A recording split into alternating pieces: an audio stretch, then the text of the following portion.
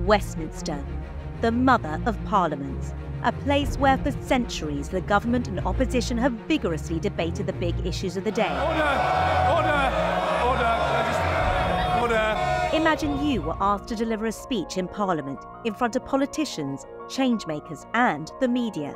Could you do it? This would definitely, be one of the first public speaking events.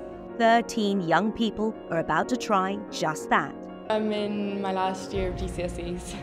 They'll be supported by the Speakers Trust, the UK's leading public speaking charity, and its partners. The person next to you, look them in the eye and give them a back serious line. At the headquarters of global communications agency SEC Newgate, in the heart of the City of London. Then they'll leave behind their normal lives to travel to the House of Lords in Westminster to give their maiden speech on the change they want to see in the world. It's faced a lot of challenges in regards to youth services. That's where my passion really came from. It will take courage. I'm a tad bit nervous, but I think that's natural. And passion. I have to admit, I'm scared. To win over the politicians of Westminster. These young people will have to summon all their strength and resilience to speak. I just have so much to say. And be heard.